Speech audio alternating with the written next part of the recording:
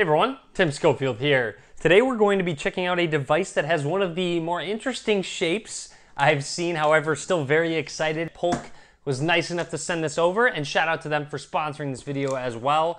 I'm going to be opening this up, doing an unboxing of it, and also setting it up and giving some examples with this soundbar, which actually has Amazon Alexa built in, so you have those voice commands that you can do not only on the soundbar itself, but with the remote.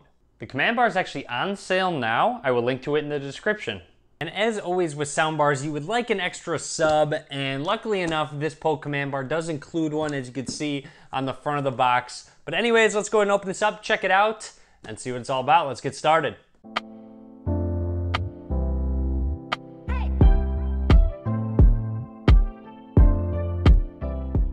So here is the command bar from Polk, and it's actually the first announced voice-controlled soundbar with Amazon Alexa voice services built directly into the soundbar. Let's pan over, show off a couple features I want to mention. 4K HDR, Dolby Audio, and Bluetooth and Wi-Fi capabilities built into the soundbar.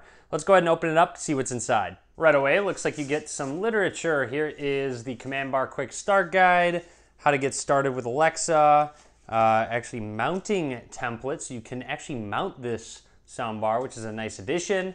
And then right here, important product information. Lifting up the styrofoam is where the soundbar itself is and all of the extras. Let's open these up and I'll show them off. Polk includes two cables, one 6.5-foot HDMI cable and a 6-foot optical cable for the audio. You also have your power cables for not only the soundbar, but also the subwoofer as well, because the subwoofer is separate.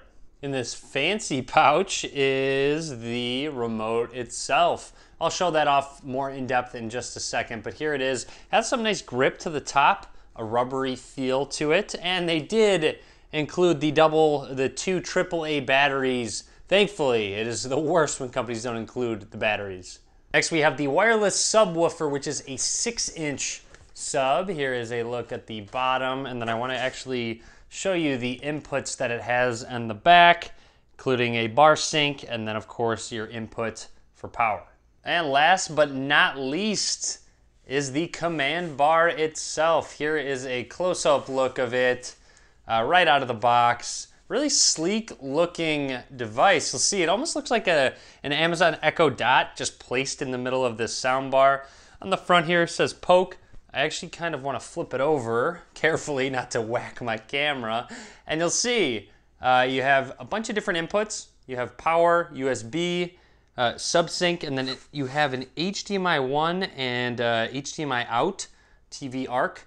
And then you also have your optical input as well. Now you have two HDMI slots right here. You see Amazon Fire TV compatible, and you do have a decent amount of space right there for the HDMI to fit into. And then of course, if you need to drive it some power, you have a USB output.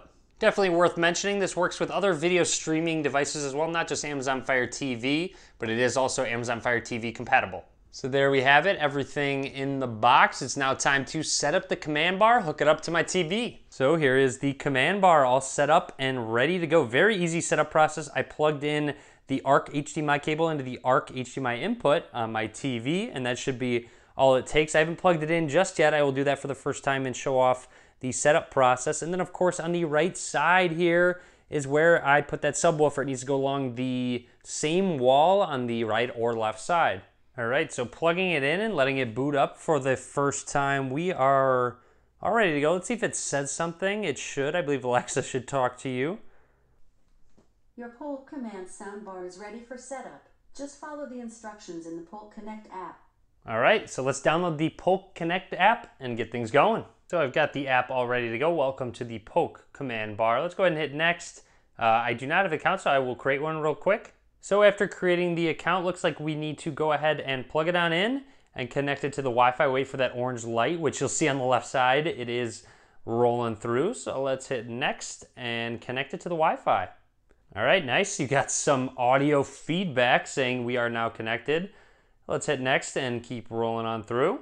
So I connected it to my Wi-Fi, selected family room, and now it includes access to Amazon Alexa. So we need to sign in with Amazon to access all of these personalized features.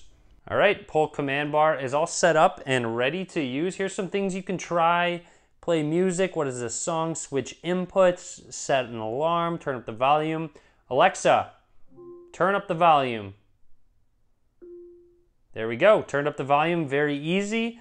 Let's go ahead and test things out and talk more about the command bar itself. A nice feature of the soundbar is that it can install over-the-air updates like it's doing right now, so Polk will always keep you updated with the latest and greatest from Amazon and themselves. So I plugged in the sub and it automatically connected to the command bar. It's now re-updating and rebooting. But in the meantime, let's go ahead and check out the remote that comes with it. As I said, nice soft touch grip to the top of it. You also have play, pause, skip buttons. You have different modes for the sound. You have volume, you have the voice up and down, and then you can also control the bass with the remote. Here is the Bluetooth button. You can switch inputs to TV, HDMI 1 and 2, mute, put it in a night mode, or actually activate the Alexa voice command. So let's test out some audio with the command bar, and it's supposed to have big dynamic sound, room-filling home theater experience. It actually has two 1x3-inch performance tuned full-range drivers and two 1-inch tweeters as well, and of course the sub on the side. So let's go ahead and test it out. I will go ahead and vary the audio as we watch.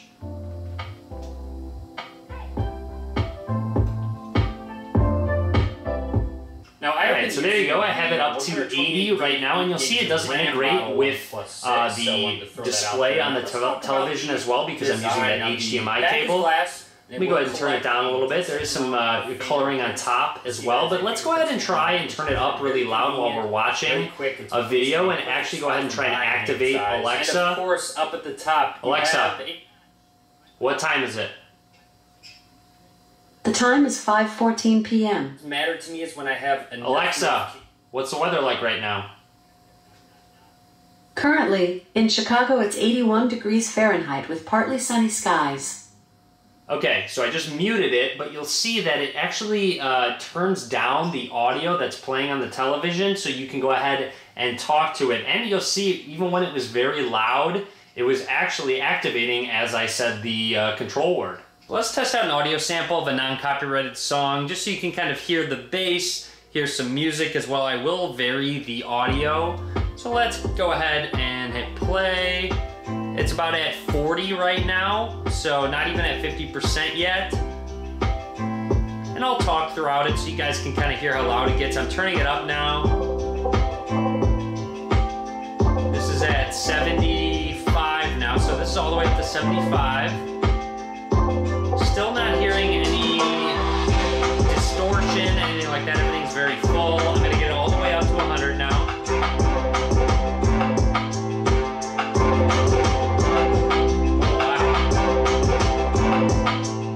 Okay, so that's extremely loud. I don't think I will ever need it to get that loud. That completely filled probably 2 rooms worth of my apartment. And these icons up at the top aren't there just for show. They are physical buttons to change the volume up and down when you press it. You can actually mute the command bar, gives you visual feedback, changing the ring to red. And then this button actually activates Amazon. There's a ton of different commands you can do. You can set up so many different things. Let's press it. What comedy movies are showing this weekend? Comedies playing near you this weekend. Hotel Transylvania 3, Summer Vacation, Big. And you'll see it's just going through a list, and that's just one example of something you can ask Amazon. So that's about it for the Polk command bar. Lots of really cool features. Audio sounds fantastic. It's really loud. Doesn't sound distorted whatsoever. You have a bunch of different modes. You have movie mode, sports mode, music mode to customize it to your liking. And of course, with the Amazon Alexa integration, you really have a lot of commands that you can do. You could switch your inputs, you can turn up volume, you can play specific things on Netflix if you'd like to, you can ask how your commute is, order things from Amazon, ask about your calendar. As you can see, connections to smart home, turn the lights on and off, change your thermostat, just so many different options considering there is the Amazon Alexa built into the command bar. Anyways, let me know what you think about the command bar. Drop a comment. Be sure to give this video a thumbs up if you liked it. And as always, guys, thank you very much for watching.